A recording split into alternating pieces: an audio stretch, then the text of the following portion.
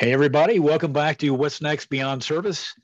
Today is episode number 38, entitled Everyone Has Their Own Mountain to Climb. And today, the guest that we have two guests. So you're getting two for the price of one here today. Usually, we'll have single guests on. And today we have a husband and wife team, Caleb and Sarah Kolb. Guys, welcome to the program. Thank you for having me. Yeah, well, absolutely. We're excited to have you guys on. Just a little bit of background on Caleb on Caleb and Sarah. I get conflated the names there. We had talked, as I usually do. I have a call before actually interviewing people, and had a fantastic call. And they actually gave me a tour of their facility, which we're going to do again today. So that's something a little different, right? So that'll be a change of pace to the standard interview. You're going to like what you see. And just so there's no confusion on the advertisement for the program, I had said Sarah Watkins, but that's her maiden name. So it's Kolb, that's their married name, so that's that. Okay, so we're make sure everyone understands that up front. But with Caleb, he is the executive director of Adventures in Training, and then him and Sarah have co-founded Aurelius 520. She's the CEO and he's the president of the organization. They've got a team of great folks that work with them. And we're going to get into all of that, what they do, why they do it here in a moment. So let's do this. Let's start out with, I always like to hear, when we talk to folks like you, what got you in to what you're doing now. And before we ask that question, though, if either one of you can just give us a kind of a snapshot, the elevator pitch thing of Aurelius 520, what is it? What are you guys doing? And then we're going to hop right into the why. Yeah, definitely. And first of all, thank you, Scott and Sarah, for having us on. As I told Scott on Tuesday, the Beyond Service platform that you guys provide is an excellent resource for people like myself and Caleb to just learn and grow and how we can best serve the veteran and first responder community. So when Scott asked me to be on the show, I was surprised and honored too. So I appreciate you both for what you do here. Well, thank you for that. And we love what you're doing, and we always want to be able to have a connection with people that are doing good stuff in this space of veterans and first responders and military. And I always say, when you see it, and it, then you want to connect with those folks and try to expand opportunity for everybody that are again in this space. So yeah, we're so thankful that you're here. Well, thank you. And Aurelius, in a nutshell, I think most of us are aware of the psychological and physical obstacles that our veteran community and first responder community face now more than ever. And so what Aurelius does is we train those heroes to overcome those obstacles, whether it be PTS, anxiety, depression, a physical injury, or a chronic condition that you're working through. We'll train you to reach that new peak performance and to restore that quality of life. And the way that we do that is through a mind, body, soul program. So for the mind, we'll get into the different offerings that we do for that. It includes counseling, mindfulness. The body is really ATP, which is the parent organization of Aurelius. That's our bread and butter. That's the functional mobility training that we do. And then one of the things that we do also for the soul nurturing is adventures. And Caleb and I are wilderness first responders, so we are going out on adventures anyway. And we are happy to make that a part of our program offering now too. Yeah, that's the part that I just thought was so cool. I mean, the bread and butter piece of this is absolutely, it's an imperative, right? That's, that needs to happen.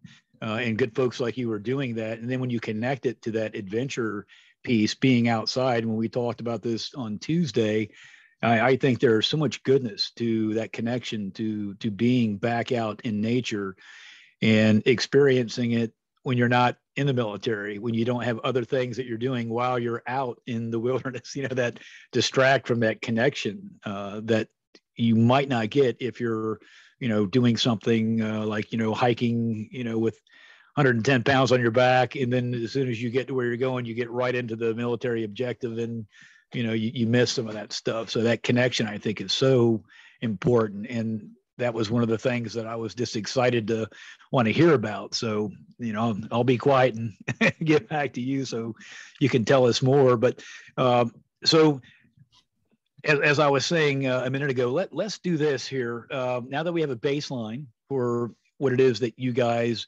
provide, as a service to veterans. And oh, by the way, you guys do this at no cost for veterans. That's correct, right? Yeah, 100% free. And that's something we've committed to even before Aurelius was developed, which was not too long ago, really.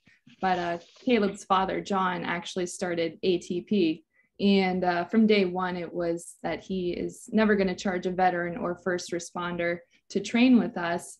And also really a lot of the people he was training at that time and still that we train to this day, they had been told that they had nowhere else to go. Their insurance funding had been cut. They were working through a condition that wouldn't necessarily allow them to progress physically in certain areas that insurance companies look for in order to continue financially supporting their therapy. So he started training them without taking a dime. He knew their finances had been exhausted. So that's really where ATP started. Well, that's incredible. That's a good news story. And God bless him for that. And obviously you guys for continuing down that road. That's significant. I think obviously things cost money, right? There's investment in program investment. There's investment in real property in terms of equipment that's used, facilities, overhead, paying people. And if you can pull it off and have the level of quality training and performance that you guys, come up that you guys have, and then it's, hey, just real quick, if there are other folks that are listening today live, if you guys can mute your mics, that would be great. That way we don't have any interference with our program here today. Okay, anyhow, getting back to what I was saying, it's a success story. And when you understand the heart and the backstory of, what you guys are doing, I think that makes it, that much more of a win-win for folks. So with that being said, if we could, let's get into the why, because as I mentioned, I think the why is so important here, and you get that connection of the heart, which I think really makes a big difference, because there's a lot of folks out there that are doing things. Not everyone's doing the same thing, right? There are folks that differentiate their offerings. And that's good, but I love hearing the why as to how you guys got into what you're doing. So if you can share that with us, I would be very happy. Yeah. Caleb, do you want to go first, or I can go first? You go first. I think they're both very unique, but also everybody's why is important. That's what drives somebody.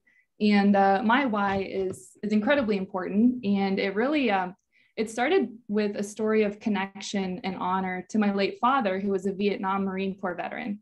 And my father passed away when I was 7 years old. And I think when any child experiences trauma like that, there are different phases of healing and coping. And aside from God and my incredible family, there's this one verse that's really kind of been woven throughout my life. And that's Romans 8:28. And it is, and we know that in all things, God works for the good of those who love him and who are called according to his purpose. So growing up, taking inventory, stepping back from my life, just saying, okay, are things good? Am I living out my purpose? Yes, the boxes would get checked. I've got an incredible family. My siblings, who are my best friends, we're a really tight-knit team. My stepdad, James, he is my best friend. And those are things that wouldn't have happened if my dad had not passed away. So, fast forward a little bit, going to college, when it's time to pick my path here, I chose marketing because my dad, after retiring from the Marines, was president of sales in his company, actually a paper company. So I don't know how well he'd be doing now in that, but I chose the marketing path, and I was crushing it. I was doing awesome in my sales. I was selling train tracks actually all over the world, and it was so much fun. And stepping back again at that time in my life, thinking, things are good. Good has come from his life, but it was a little bit later that I really started to kind of lean more into his military life and learn more about it too. He didn't talk about it a lot, so I had to ask questions. My brother had done a lot of research, and I learned, well, I had known before, but it really started to hit me at this time that he was a prisoner of war in Vietnam, and he suffered severe physical back pain, PTS. And when you're young, you don't realize what they're going through at that time. But as I'm coasting through life at this age, late 20s, I started to notice others experiencing similar conditions that I saw in my dad when I was young. And so I thought, how can I bring good from his experience? Am I really honoring his service, or am I living out the purpose that God has for me here? And so dipping into that a little bit more, I realized it was the connection to my dad that I was seeking. And I wanted to bring more good from his life and his experiences in the military. So in turn, I felt called to a higher purpose at that point. So I'm like, okay, I love my job. I can't leave my job. What can I do that can start to do more of that purpose that I feel like I'm being called to?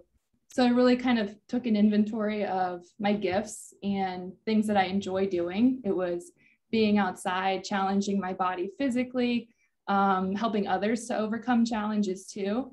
And so that's really how I found ATP was just Googling local to Pittsburgh nonprofits that serve the military. And so I met Caleb's dad first, John. And at that time, as I mentioned earlier, they were serving people with chronic conditions, and some of them were veterans. And so just volunteering on the business side of things with Caleb is where I really knew that this is where I was supposed to go with my life. This was the next step. And of course, leaving a full-time job that pays really well and you get to travel the world for free or on your business's dime, that was a really hard decision for me. So I said, okay, I'll give it another year, maybe 2 years. But then I started to get restless being away from serving the veteran community and traveling. So I decided to leave my job and do ATP full time. And that's when I really knew, before I left my job, that this was my purpose. It was to restore the quality of life in veterans and first responders working through those psychological and physical conditions. So leaving my job and growing ATP on the business side of things, eventually Aurelius is born, which was not too long ago. And thanks to our incredible team, many lives have been changed through this program here. And it really all started with seeking that connection to my dad, honoring his life, and really bringing life from death. Wow.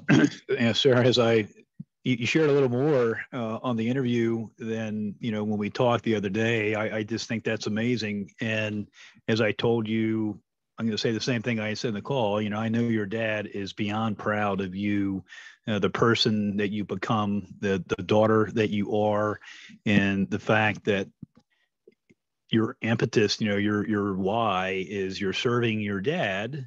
You couldn't when you were younger, but now you're older and you see, through different eyes, and you have perspective, and you've made a decision that is very significant. And it sounds like you're following your passion as well. And so you're able to do that in a career. And that's a big win, because as passion and purpose, those things are important in life. And if you can find it in your job, that is just incredible, because I know a lot of folks that work jobs that they don't particularly like. The pay might be good, or location, whatever the reason might be, they're dealing with their jobs so that they can live life. And if you can do both, if you can live life and do good things in your work, then that just makes a lot of things, relationships, whether it's with your spouse, whether it's with friends, family, it just makes life maybe not easier, but it makes it better. So, yeah, that's a tremendous story. Thank you for sharing that. Can I ask how old were you when your dad passed away? I was only 7 years old, and my brother, he was 5, and my sister was only 2, and I'm the oldest of 5 now. So, like I said, we are a tight-knit, literal team. We could be a basketball team. And I don't know what I would do without my siblings and or my stepdad. So that was, looking, checking in on life. I assume, this is the good, and it still is. Don't get me wrong. No, absolutely. When you're called to do more, you shouldn't ignore that call. And one of my favorite quotes really is "Grow your gifts." I don't even know who said it or where I got it, but I heard it on a podcast, I'm sure. But it was "Grow your gifts," and in every situation, as long as we're bringing our best to the table, how can I use my gifts to serve this situation here? Or whether it be a really good situation or a really bad situation, when we're continuously working to grow our gifts and be the best in every situation that we're presented with, a lot of good can come from that, no matter what community you're serving. Right. And what better community to serve than folks that are in the military, folks who have served and, are veterans, and then absolutely our first responders, law enforcement, paramedics, firefighters. Those people are on the line every day. And I have this conversation a lot, and not just on the podcast and talking to the folks that I bring in, but just, sharing it with folks that, are, civilians that have other jobs and other things happening in life. It's like, hey, thank you for thanking me for my service. That means a lot, but when you consider what these guys and gals are doing as first responders, when I'm not deployed, I'm in an office or maybe I'm in the field, but nobody's shooting at me. I'm not going to a place where I'm going to be in immediate danger at any time, at any given place. And, when you're back home, and they call it in garrison, you're not worried about stuff like that. You've got other things to be concerned about, but your personal safety isn't something that you have to consider every morning you wake up and leave, hoping that you're going to come back home to your family. And the strain and stress that puts on these people. And then you fast forward to where we are today, where, things have changed and there's folks that are doing bad things to police officers. And there's always a 10% in any organization where you have folks that don't make the best decisions or right decisions and they do things they shouldn't. But that in no way, is the vast majority of folks who serve as first responders. And those folks, they have a whole different road to travel when it comes to what they deal with on a daily basis. And then when you think about when they leave their service, they don't have a VA for medical issues. They don't have a lot of the things that veterans are blessed to have because people care, and so there's so much work I think that needs to be done on that side of the fence too, to help those people. And that's why folks like you are so important, because you guys see that, that's part of your purpose for, what you're doing. And that's phenomenal. And your story is incredible. And just real quick, my wife, her dad was in the Army. He was a lieutenant colonel. He died in Vietnam, and she was 5 and her younger sister was 2, and she's from a family of 8. So the oldest was almost 17 and the youngest was 2. Her mom never remarried. God bless her soul. She was an incredible woman. I loved when my mother-in-law would come see us, and my daughters, because she was just a joy. Nothing was hard. She made everything easy. Boy, you better not cross her because she'll let you know. But I'm getting a little teary-eyed, but she was a phenomenal person, heck of a mom. And she took care of her kids, and they are tight. Like you're talking about, your family is tight. Boy, they are like they are tight, and, and you have to earn your way into the circle of trust, like that movie. I can't remember. So anyhow, yeah, and I think when a group of people experience loss, such as a team or siblings, or in the military and first responders, that's very common, unfortunately. That really, a loss or traumatic experience. Me, myself, I haven't experienced loss in combat or traumatic experience in combat, but I have experienced death of a loved one or a teammate, so you call it. right. And that can really bring people together at a different level. And what we've seen here is some people that have transitioned out of the military or on leave from being a first responder at the time are seeking that team again. And each person that's going through our program has experienced loss or a traumatic experience, and that alone can bond them. And so we really try to force the community here. You'll see when we do the tour, there'll be a lot of group workouts going on. Oh, cool. And so it happened naturally. And when we realized that this was just as important as the psychology that they're getting, there's as much counseling happening during the workouts or during the adventures when we're being a community or a team here.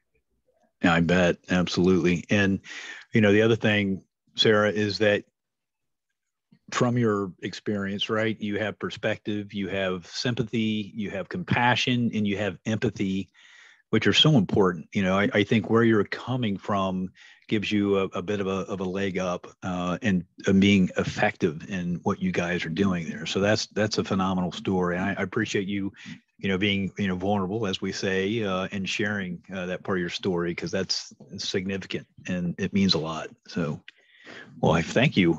So, Caleb, I don't know how you're going to. I feel bad for you now. I can't. Yeah, I can't talk to that. But I mean, for me, I just I grew up with my dad, who had lost friends in Vietnam and had talked to me and my brothers about that and the importance of honoring them and honoring the military.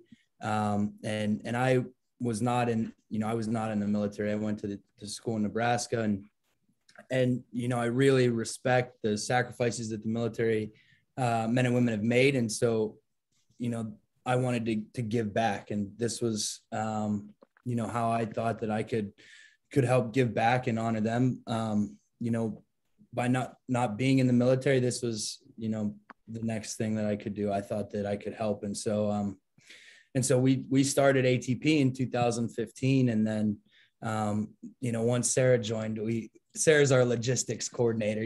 She does not let things fall through the cracks. So we've really grown a lot. Hey, while you're saying that, real quick, let me show you this shirt that I got on. It's from a buddy of mine. I had to move the camera here so you can see it. Can you read what it says? Logistics wins wars. Yes, it absolutely does. That's funny. Sorry about that. I told Caleb he doesn't know what falls through the cracks, so I'm safe. Hey, they say that professionals do logistics, and it's so important. But anyhow, sorry for interrupting. Oh yeah, and that's really what our mission was when we started. Is we wanted to help those that were in need. That initially we just started with physical wellness, and when any veteran, we've had the mission since 2015 that we will not charge them for their service. And so if their insurance is cut and they need a place to go, that's why we started. And then we've really just grown through different partnerships and new locations to what we offer now, with the physical wellness, the adventure training, and then the partnerships for the mental health as well, TMS and one-on-one counseling. Yeah, that's such a blessing. And this, in my mind, I'm trying to, if you said this, I apologize. What branch of the service was your dad in? What? My dad? Yeah. He was in the Army. In the Army. Okay. Yeah. And so I'm not going to have any Army jokes because that wouldn't be right at this point. and I'm terrible at those anyhow. I think I shared with you guys or someone the other day, my brother-in-law, he retired as lieutenant colonel in the Army. And, whenever we would meet up over the years, he would just dog me about all these military jokes because the services always hit on each other, right? And he would just fillet me because I just can't remember jokes, right? But I love his jokes because he's good at telling jokes. So, but anyhow, but hey, what I think is so cool about this is that, well, there's a lot that's cool about this, but one thing that I want to share is that you guys are both,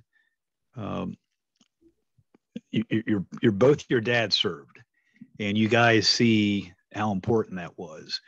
And you guys haven't served in the military, but I think what you guys are doing is as important, if not maybe more important, because you guys are here for folks that are returning or for folks that are serving that need, this is so important because this goes to your health. You talk mind, body, and soul, those three things, it's like a trinity, right? You have to have all three. A table doesn't stand with two legs. You have to have three. And the wellness part is so important. And this is something that's been overlooked for forever. And thankfully, there are people like you that are doing this and that see the goodness and that have results to hold up to the world to say, this is what good health looks like. And you can achieve it. There's no perfect anything, but we have a path to get you on to help get you straight. And it's a good thing. And I'm so happy that you guys are doing this because people deserve to have a better life. And I respect you guys so much for dedicating your lives to doing just that. It tells me that you love your parents, you're honoring your parents. They must have been good folks. Because they created folks like, the both of you. So this is just incredible. Well, thank you. And one of the things that John, Caleb's father, went through, he was retiring from the NFL actually, and his identity had become an NFL player, a coach, a player. And I think what we've seen is a lot of people who are transitioning out of the military or who are a first responder, police officer, firefighter, their identity can be in the job that they're doing because it's everything that they do. They're always on guard. And when they're no longer doing that job, or whether that be for a health reason or they've decided to retire, it's okay, where's my identity now? And a lot of what we've seen through what we do, that wasn't the purpose of developing our program, was to help people find identity, but it was to help them to find that new peak performance. So right. That doesn't mean, I can do 10 more pull-ups than I did 10 years ago. That means here's where I'm at right now. Here are my new demands of activity. Is it being able to walk with my grandchildren, or walking my daughter down the aisle, or it might be climbing Mount Kilimanjaro? These are new daily physical demands that I have. In turn, a new identity that I'm kind of learning and growing through and trying to reach here. So part of forging that path to peak performance is really developing and seeing what that identity is. Your stock just keeps going up because you are so right with that. And that's another theme here on the program, and just, and other folks that are doing similar things, is that's like the one thing that a lot of people, in the military, and I know, first responders too, and to your point with your father-in-law, what you do can become your identity. And then in one day it's gone. And a lot of folks aren't necessarily thinking about that. They're thinking about the immediacy of, especially if they're not retiring, because this depends on age too, and where you are, expectations with career. A lot of folks are thinking about, okay, I need to be employed. I've got a family. I've got bills to pay. I've got a mortgage, So of course you're going to focus on the job, and then you're not thinking about your health, necessarily, or you're not thinking about who am I now? Because yeah, you're the same person, but you're not, because you're no longer a Marine. Once a Marine, always Marine. Yeah, it sounds good.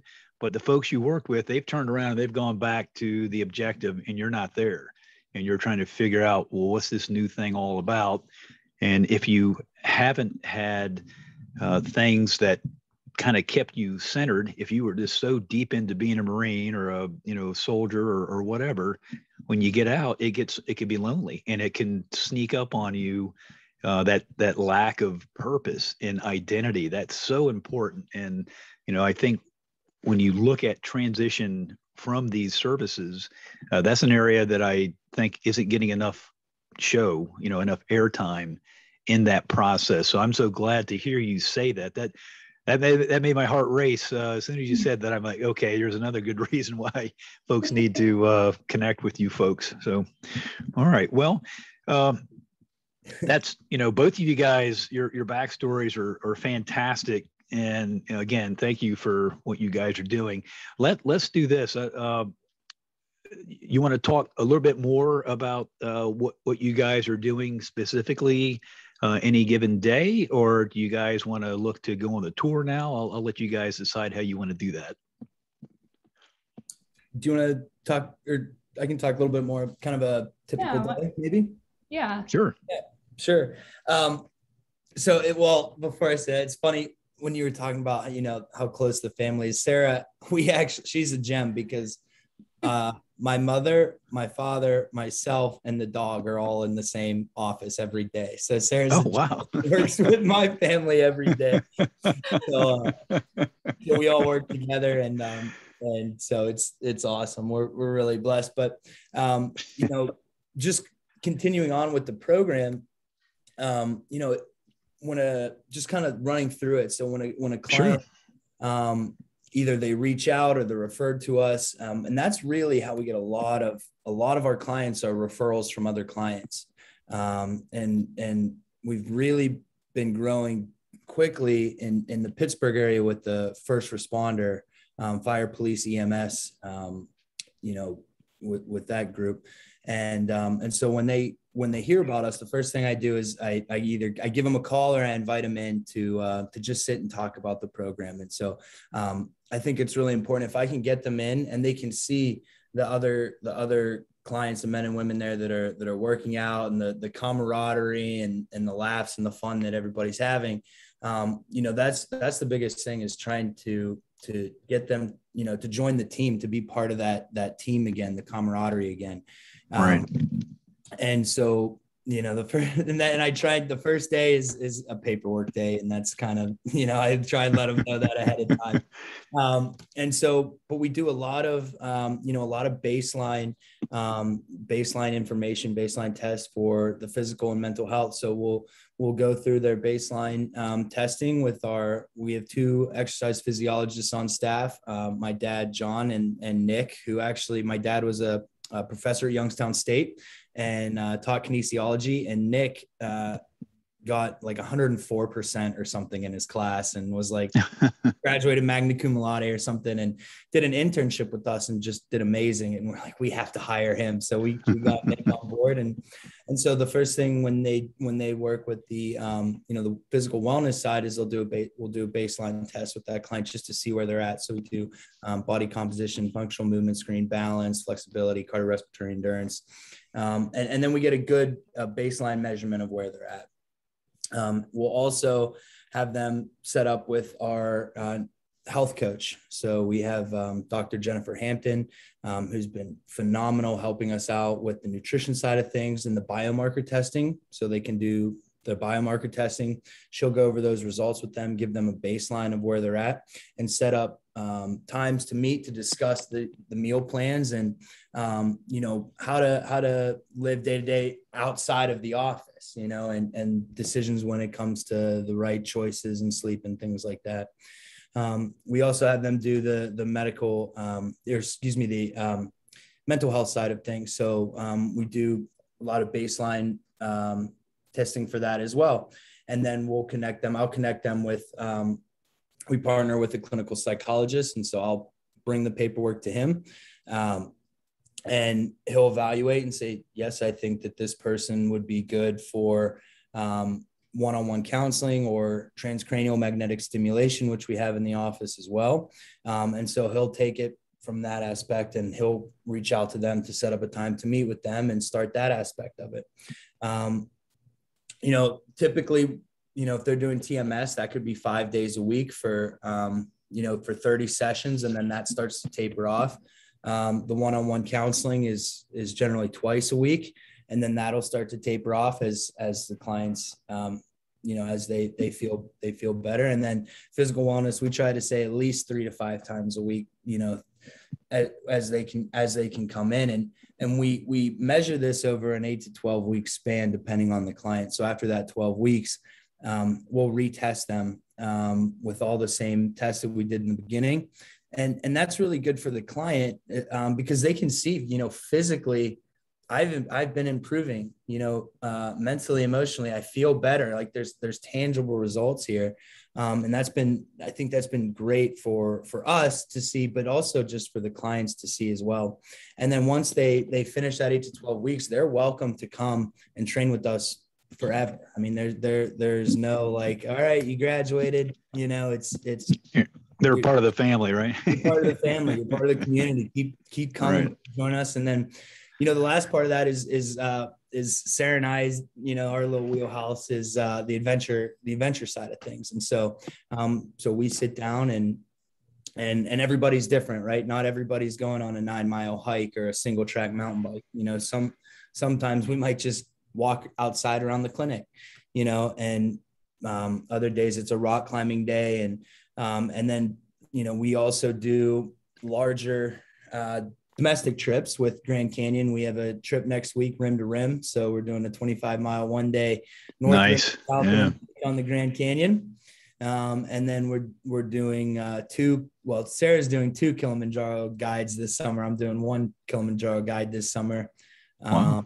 And then at the end of the summer, we're doing Island Peak in Nepal. So there's a lot of really cool options that clients kind of, once they go through that period, if they're interested in doing these, these adventures, we have an adventure board so they can apply, and we try and sponsor 1 to 2 clients for every trip that we do. Wow. That's exciting. That's right. There's so much going on there. You guys are very thorough in your approach, and that's, the proof's in the pudding there, right? Sounds like you guys have really thought through all these different avenues, what comes up at what time, who needs to be part of this, we need to assess that, so that you're, leading these folks down the right path, on for all the right reasons. That's impressive. It really is. I don't know if we can take credit for that, really. Yeah, it's our team. So I would say our team, we try to surround ourselves with people much smarter than us. Yeah. Well, yeah, I think Ronald Reagan said that too, right? Yeah, and that's the way to go. We've got an incredible team. Nick and John, they are the exercise physiologists. We have a lot of mentors that have helped us develop the business side of things. How can we make this run smoothly? And communicate this to donors, where their dollar is going. And also Susan and Steve are incredible. They've been in situations where they needed a program like the one that we offer, and they helped us to develop that and see where the gaps were and how we can fill them. And they've also they've been through a program similar. Susan has been through ours. And so they're the peer-to-peer liaisons for anybody that comes through the door. They're calling them because myself and Caleb, as we talked before, we're children of veterans, but we've never been in those experiences. So we cannot relate on every level, and we understand that and we respect that. But I do want to be able to connect you with somebody that might be able to. So they're a critical part of our team. And like Caleb said, his whole family's here. So his mom is here, making sure that the schedule is running smoothly for everybody that's coming in to train. And I guess we can't forget Trek the dog, the morale. Yeah, I love that. Yeah. Yeah. That's awesome. Yeah. Yeah. He was on our call. We did a sometimes I do phone calls for the pregame, interviews, but we did a Zoom call and I got to see Trek. So yeah, that's kind of what was the icing on the cake for me. I'm like, okay, I know these guys are who they say they are, as good folks, because they've got a nice dog there. So. He likes to make his way around the office and he'll get a pet from kind of each person. He likes to make his rounds, see everyone, say hello, and then that's awesome. Then he'll go lay down. Yeah. I love the fact that you guys talked about the team, because that's so important too, that you guys get that. And there are so many times where folks are working hard and they may have the best intentions of wanting to acknowledge folks, and sometimes they get busy and don't, and that's just so nice that you guys acknowledged your team up front like that. That says a lot, because those folks are performing and they're doing great stuff. And Sarah, like you said, having the folks that have the experience of either being a veteran or a first responder, that can step in and have that communication and have that understanding, where you guys just because you didn't have that background, that's smart that you guys are employing folks in that way too. So you guys really have this covered. This is very tight. So that's good to know. Yeah, our team's awesome. We have a lot of fun too. Oh, I bet. I just get that vibe from you guys. I mean, as soon as I talk to you guys, I kind of got that vibe. I'm like, man, there's a lot. It's a very positive environment, which is what you have to have for what you're doing, right? Because it's not always easy, I would imagine. So.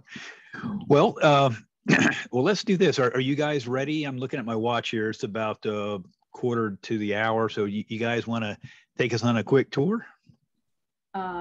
We can be ready. I'll see if everyone else is, and I'm going to join from my phone. Yeah. Yeah, there might be a little, as we talked about, there could be a little bit of feedback. That's fine. We'll just get through that, because as soon as you go out to do the tour, it should back down. So, Sarah, if you want to, you did a good job with your computer too. Maybe I'll just do that. Yeah, you did great with that. Okay. You guys are going to like this tour. They've got a lot of neat equipment. It's a decent sized facility as well. And they have a lot of windows that folks can, while they're working out, they can, look at the trees and stuff. It's pretty cool. All right, here we go. All right, let's do it.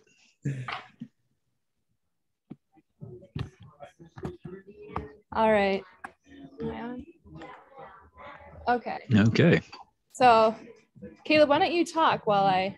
Sure. Yeah. So what we're looking at right now, this is kind of our free weights area and our Rogue wingspan rack. So, real quick, Caleb. Sorry to interrupt. The way this is set up, if you're talking, the camera is going to be on you, so folks won't be able to see. So it might be best that Sarah. Sorry. No problem. Okay. Because they just won't be able to see. Yeah. So this is the Rogue wingspan area, and it's really you don't see a lot of the single plane movement lifting equipment here. It's because we like to do the complex movement that really help your brain to focus on really just what you're doing right now, and that's really important in our workouts here. So we've got the rings here. I'll have Nick demonstrate a couple moves here, so this here is also the recovery station.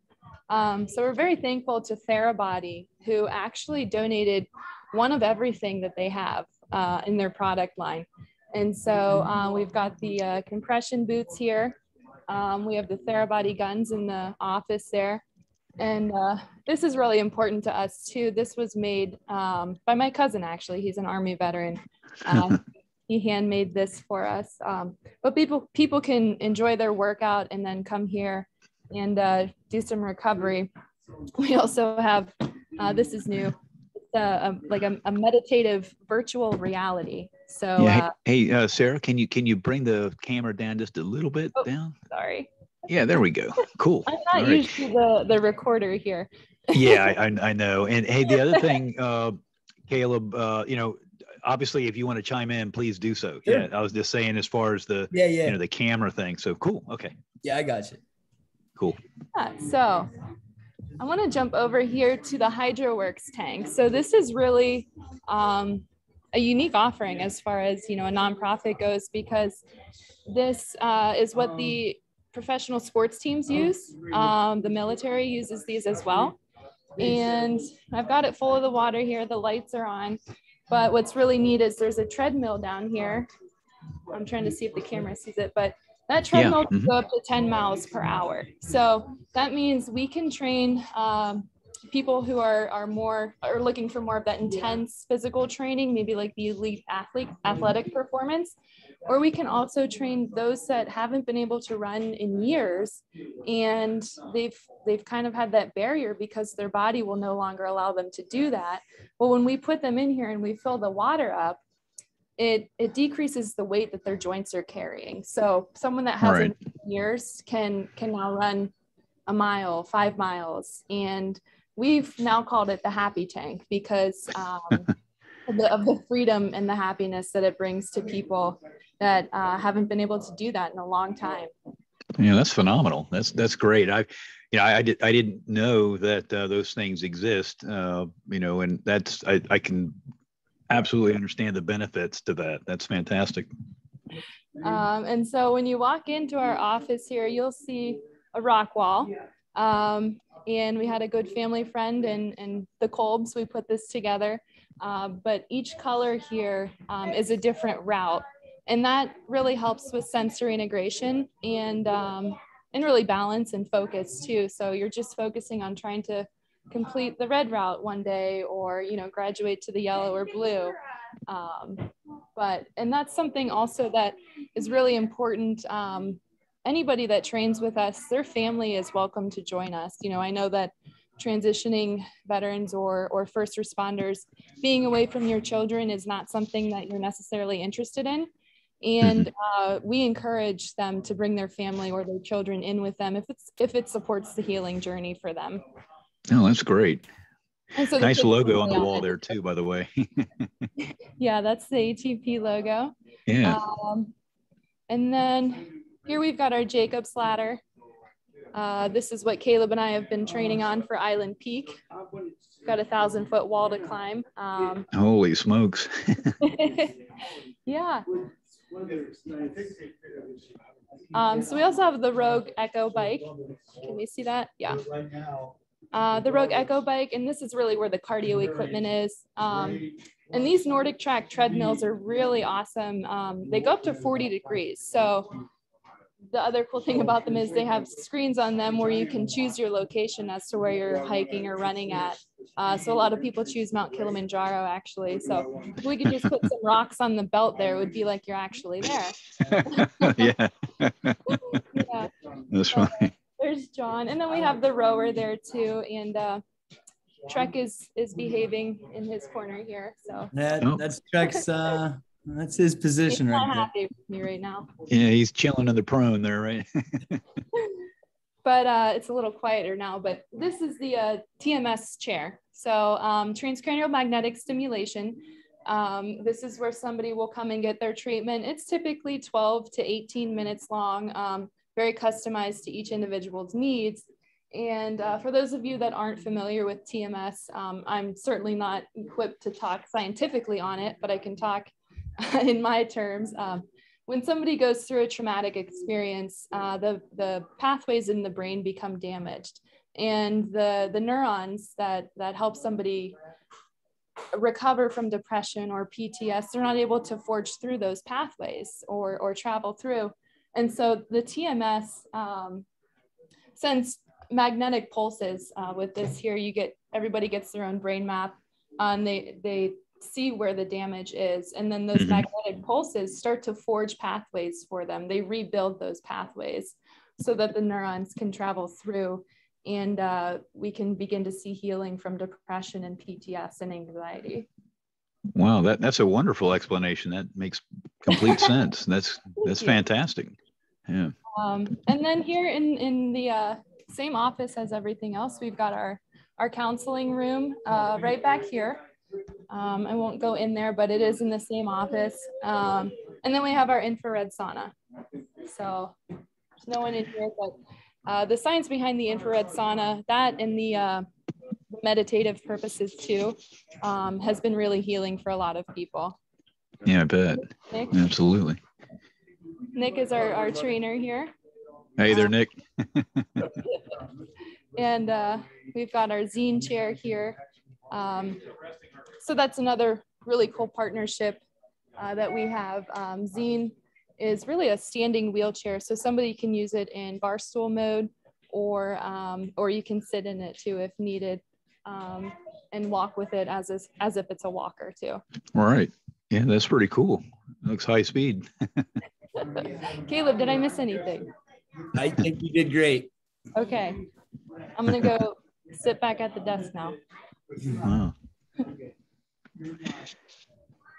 Yeah, so it's nice to hear about things that folks do, but when you can actually see the space they're talking about, then you see that there are people here that are taking advantage of what's being offered, and that brings everything full circle. So that's cool. I'm glad we had a chance to see that. Folks will get that. Again, I'm very visual anyhow. I like to read, but I like to also see things. Instead of maybe always just like in lecture. I always enjoyed the more the visual presentation and stuff like that. So great job, by the way.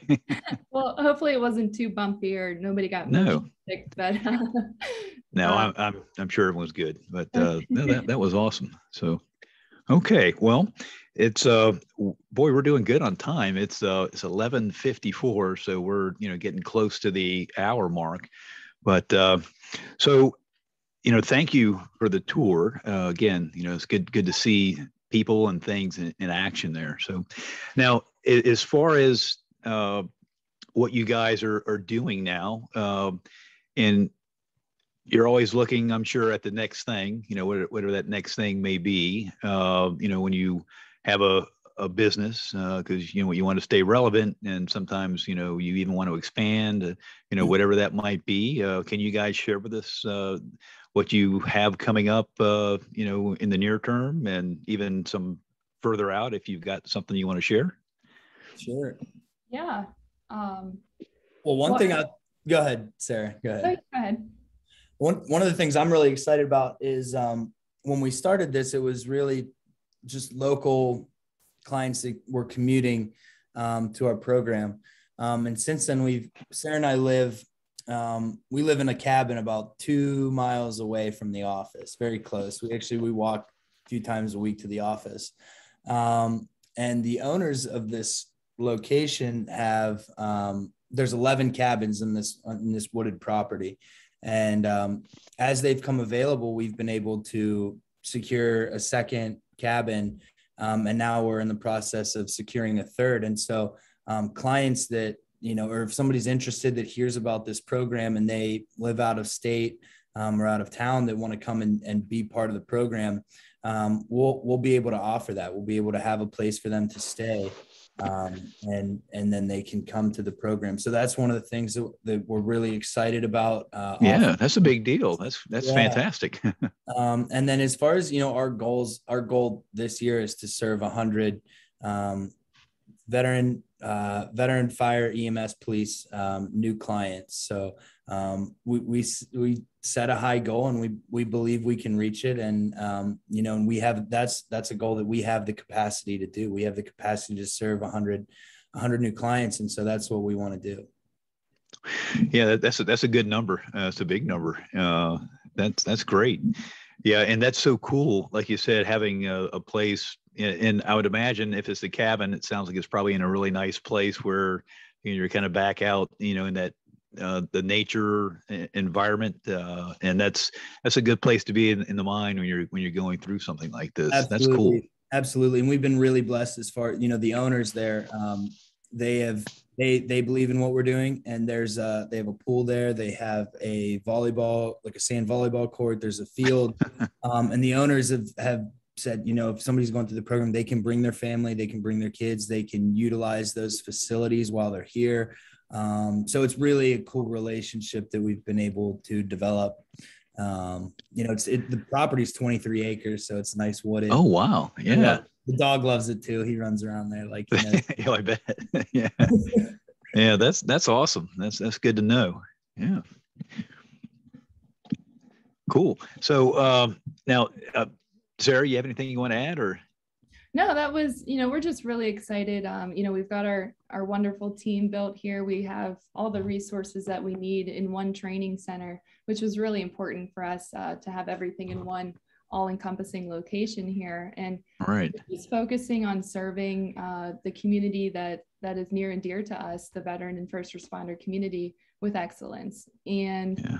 Caleb mentioned the 100 new people this year. That's what we want to do, and we want to make sure we do that to the best of our ability. And we get asked a lot, what's next as far as adventures and things like that. But for Caleb and I think I can speak for Caleb. It's not about climbing the tallest mountain or hiking the longest hike or the most extreme adventure. For us, it's how can we reach those people whose lives can be changed for the better by going on this adventure.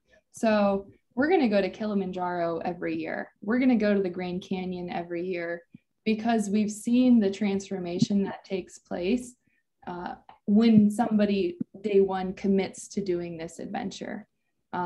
It could even be the walk in the woods, a couple weeks from now. It might only be 5 miles, but that time that somebody willingly does this adventure and becomes vulnerable and trusts us to walk them through this process, that's really, I'm honored to be a part of that. And so we want to continue to provide those opportunities for people. Yeah, that's beautiful. You said that so well. And, you talked about commitment, and you also mentioned the word trust. Those two things they go together. And I think when people see you guys, they'll quickly learn to trust because of, again, your why, why you're doing this. You guys are proven. You wouldn't have a facility there. You wouldn't have all the equipment if you guys, weren't making good decisions and having good outcomes. And the trust that's there helps folks to want to commit, because they see that they have good stewards that are going to help them along the way. And that makes the commitment piece maybe a little easier on their part because they can trust that you guys are going to help them. And that's a phenomenal story. I'm just so excited that you guys had time to come on the show today and talk about this. So, well, we're getting close to the end. In fact, it's high noon here in Southern California. So anything else you guys want to share before we go to Q&A? Are you guys good? If there are folks that are still here that, let me see. Yeah, it looks like we got a couple of folks that are still with us here. Are you guys good with entertaining questions, comments? Oh, sure. Yeah. Cool.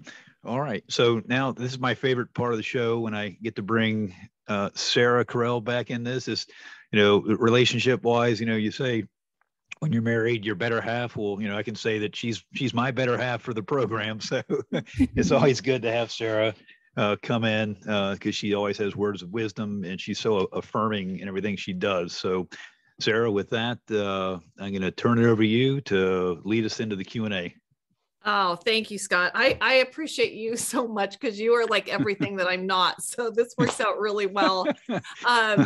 And I'd love, you always bring the best people on. I have just loved this time. I was listening. We're blessed with that. Amen. What's that?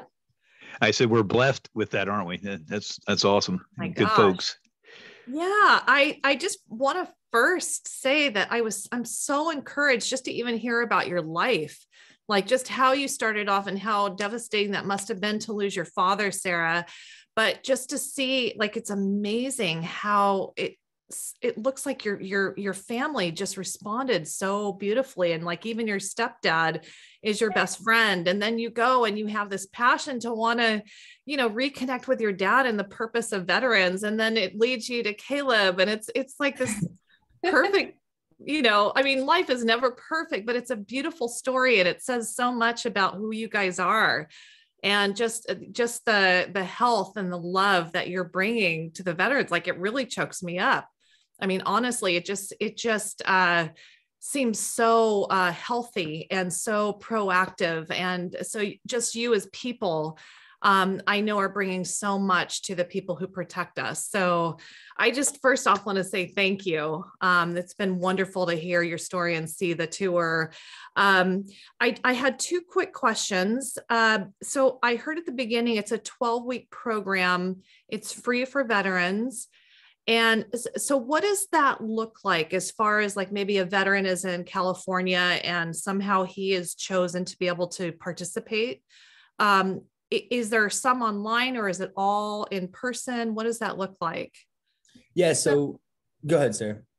So somebody, the number on the website, aurelius520.org, is my phone number. So you're not going to a call center or anything like that. So however somebody hears about us, they would either receive my phone number or Caleb's phone number. And we encourage that first phone conversation so that we can get to know the person who is interested in the program, kind of what they're working through.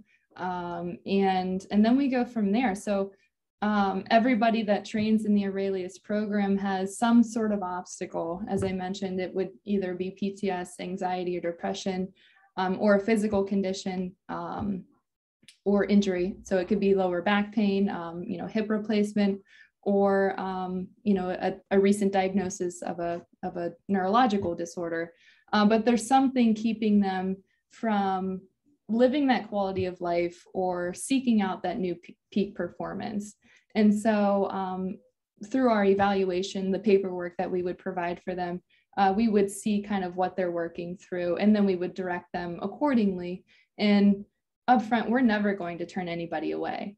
And so, that's when Caleb kind of takes over he starts that process, but he walks them through that process. So he is your person that will be with you every step of the way to tell you about the program, ask questions, see if it's a good fit. And then he's going to introduce you to everybody on the team, and he's going to be with you every step of the way. So yeah. You actually take people, somebody from California would come to Pittsburgh? So so that's what we're excited about is having these cabins available. So right now we have one completely finished, and the second one is almost done. I mean, by the end of the month, it should be ready to go. And then Sarah and I also live on the property. So if they need anything, so when those are available, we have availability. So, anyone can come if they're from California, if they can make it out to good old Western Pennsylvania. The lodging is free and the program is free as well. And it's only a couple miles from the office. Like I said, Sarah and I walk to work several days a week. So it's not, it's a nice little back road. It's not heavily trafficked road. So yeah, to answer your question, if there's space available, then absolutely. Hey, if I could real quick, that this absolutely reminded me of something that I did when I was running a nonprofit a couple of years ago. We had a program where we recruited veterans, transitioning folks into our program. We trained them over a month, and then we, put them into the job market. We connected them with folks that wanted to hire them. So it was kind of a full process there. And we went out to, and maybe you guys have already considered this, but we went out to hotels in the area and we explained what we were doing. And they were just like, oh, that's great. And they gifted us time, at the hotel. Some it was free, others were tremendously discounted. So just, if you guys, and I'm sure you guys are probably all over that, but you never know. So I figured I'd throw it out. Scott, I got my pen right here. I'm taking notes right now. Well, good. Yeah. And it's amazing, because you guys are such good storytellers, in a good way, not making up stories, but, presenting yourselves. You guys do it so well that I think folks would probably be excited to do that. And of course, they get something out of it too, because they get to talk about, it's goodwill, right? They get to express their goodwill through doing things like that. So yeah, cool. To people they trust, it's really nice. I mean, that's a great opportunity for them. Yeah, that's what you. And that was a. Okay. Yeah, that was a great question, Sarah. Thanks for asking that. See what I mean about better half there? So. Oh. Well, and you already answered the second question I had, so I'm just done, but I just really enjoyed it. So, does anybody have any questions? If you want to raise your hand so I can see you, or anybody have any comments or? Yeah, I have a couple of things that I'd like to share. My name is Paul Curtis, and I'm familiar with these folks, and they're familiar with me. And I want to start by thanking you folks for what you're doing. I mean, this is an incredible offering. And I can't begin to tell you how important it is for people who have lost their way. And so many have. And, you know, we've all seen it from time to time. I'm a Navy veteran, and Scott will just have to forgive me for that when he gets around to it, but it's okay. I was raised in a Marine Corps family. But one of the things that came to mind was your magnetic resonance or treatment system that you have. Yeah, transcranial magnetic stimulation. Okay. Does that function with somebody who has a pacemaker? That's a good question. I don't know if we've had a client with a pacemaker yet. Well, when they get old like me, they wind up with pacemakers. So that's why I asked the question, but because it's important. I can't have an MRI done because of the pacemaker, but I didn't know if this was the same kind of thing or not. I was going to say, when we finish this, I am happy to ask our doctor and find out. And then Scott, I could reach out to Scott and definitely let you know. Hopefully Scott can put it in the show notes too, so anyone else listening will know in the future. Sure. Great point. Yeah, we can absolutely do that. Sure. And the second question I have is, have you developed a means for measuring your results? And I mean in terms of your clients and their activity. Yes. Yeah. So each component to our program has its own separate testing system. So for our physical testing, we use what's called the Fit 5. And so we do baseline testing, which is we do a body composition test. We do a functional movement screen, balance, flexibility, cardiorespiratory endurance. And we do that exact same test at the end of their program. With our health coach, we do biomarker testing. So we do that at the beginning and then we do that at the end. With the mental health side, there's several tests that they give in the beginning, PHQ-9, GAD-7, BDI-2, a sleep PSI, the Pittsburgh Sleep Quality Index. They do a drug and alcohol questionnaire, and then they do all of that at the end as well.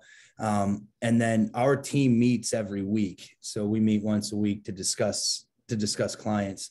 And then at the end, we house all this data. So when we go to our board meetings, we can go through all these, go through the client data. And the data is really important. We've learned, I'm a very data-driven person. We also have the bootstrap. So I can wake up every morning and say, okay, how well did I recover? How ready am I to take on strain today? So I like to see those numbers and I like to challenge my body accordingly. And a lot of the data that we use help people that are going through our program, I'm feeling better, life is getting better, but we can show them, yes, physiologically you are getting better, and here's how. And so it helps mentally, and it also helps us when we need to validate what we're doing is working. So that means, for grant purposes and donations and helping those that might be on the fence about joining our program, these are the people that we've served and these are the changes we've seen. That's important for two reasons. Number one, obviously, for your clients, because at the end of that 12-week period, if they can see a measurable difference, they're inclined to continue doing what you've taught them. And that's super value. And the second thing is with your board and your donors, it's evidence of progress. It's evidence of performance. And that's really hard to argue with.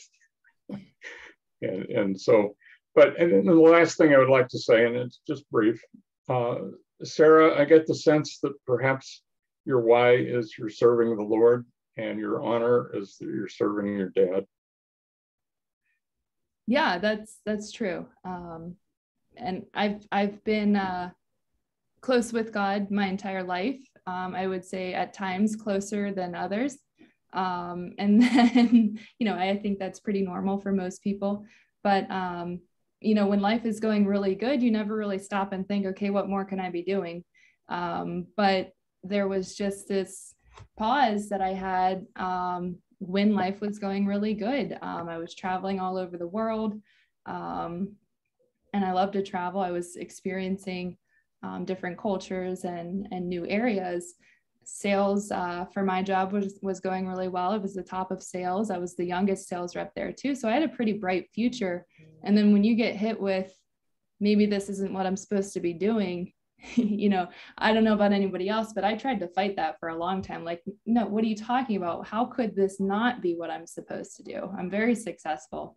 But you can't ignore God for too long, because I started to grow a little bit restless and thought, okay, well, what is it then? And how much time do I have to give towards volunteering to a nonprofit?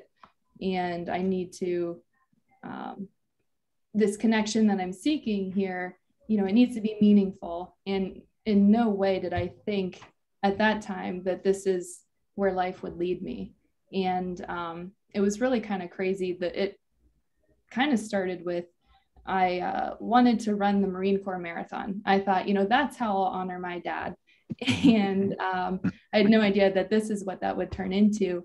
But how I knew I was on the right path with that was I didn't get into the Marine Corps Marathon. It's a lottery system, and I wasn't drawn for it. But through volunteering in different organizations, I met somebody who he actually ended up being deployed, and he said, you can have my spot. So I get to run the Marine Corps Marathon, and thinking, okay, this is what it was, God, thanks. And during that training, I was introduced to another Vietnam veteran who is around the same age that my dad would have been. And he and I grew really close, and he got to tell me a lot of stories that I know were uncomfortable for him, but he knew that I was seeking this connection, and that I needed to hear them, the good and the bad.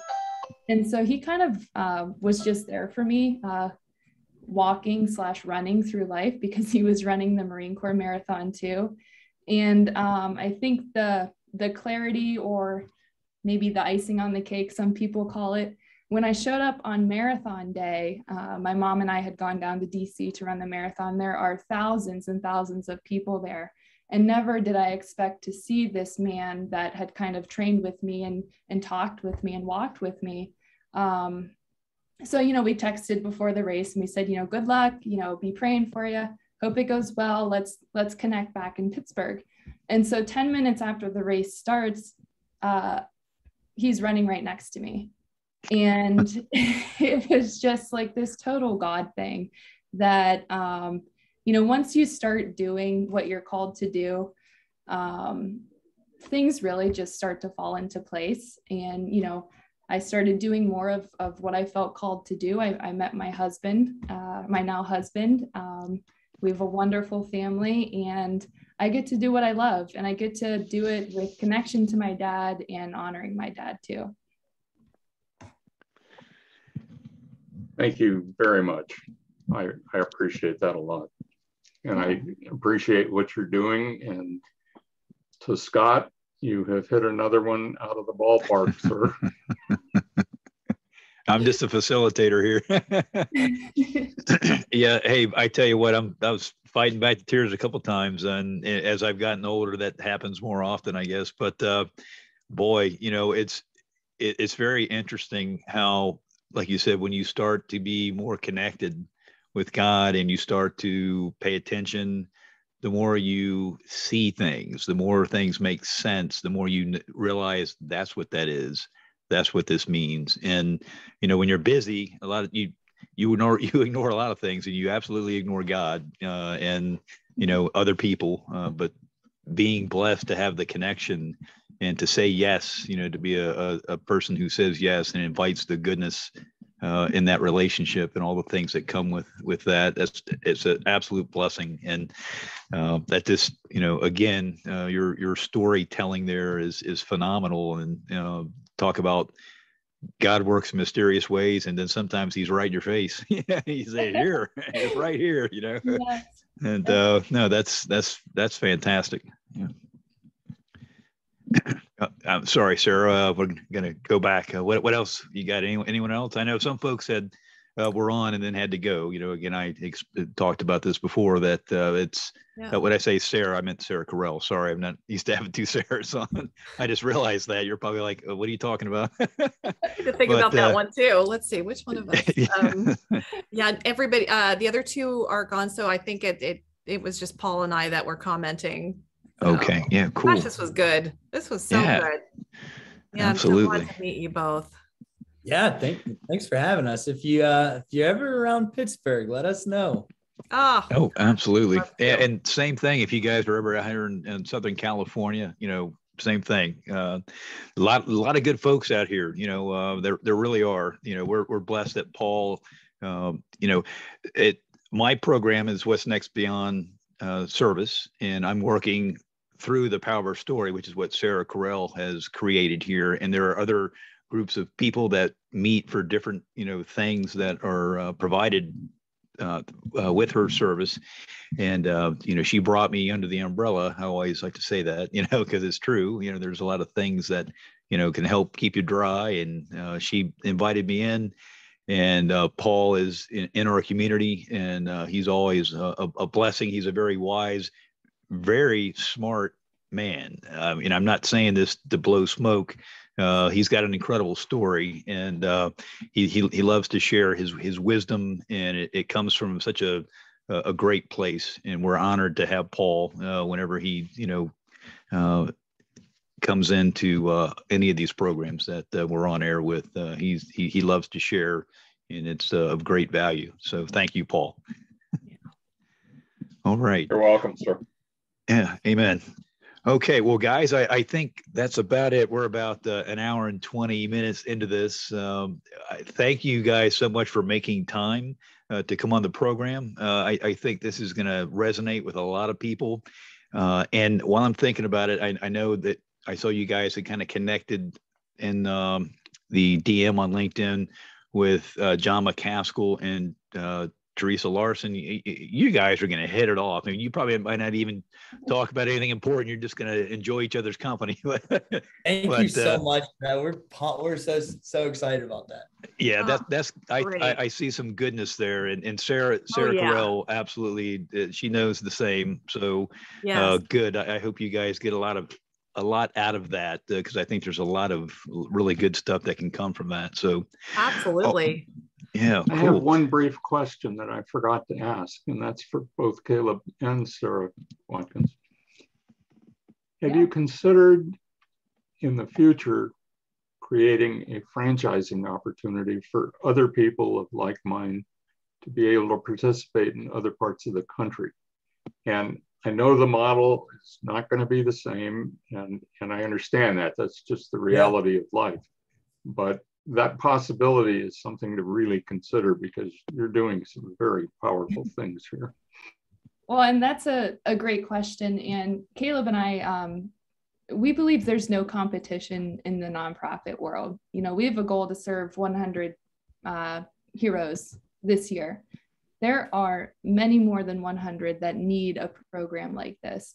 And so when you talk about franchising or, duplicating this in different areas, yes, that would be a big goal of ours, and something that we hope to see come to fruition. But We're also, there are many organizations out there that we partner with, where if somebody's not a good fit for our program right now because of time frame or distance, I'm going to call the next organization and say, this person might be a good fit for you, or that you can serve this person.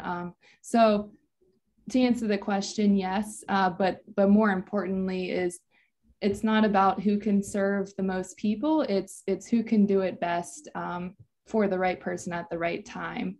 And so getting to know all the other organizations that do similar work, Shields and Stripes is one of them. I know that you had Steve on here, and there are other organizations that do great work too, that are a good fit for others at the right time too. That's a great answer. and that's so true.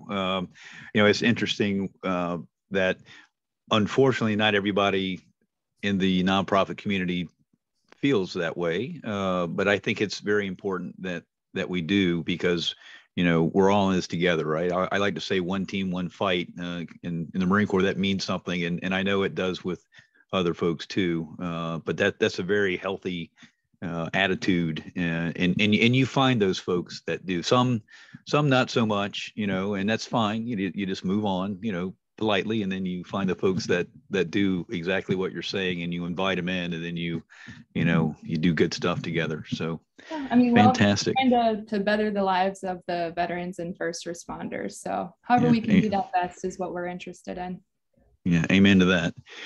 Well, guys, it's been a fantastic session here. And I wish we can go longer, but I've actually got something. My daughter is home from school. She's getting her master's and she's home. So we're going to go off and do some stuff. So yeah, I'm psyched. So I'm looking forward to it. So with that, I'm going to bid you guys a fond, not a farewell, because I hope we, stay connected here, and I'll certainly send folks your way as best I can.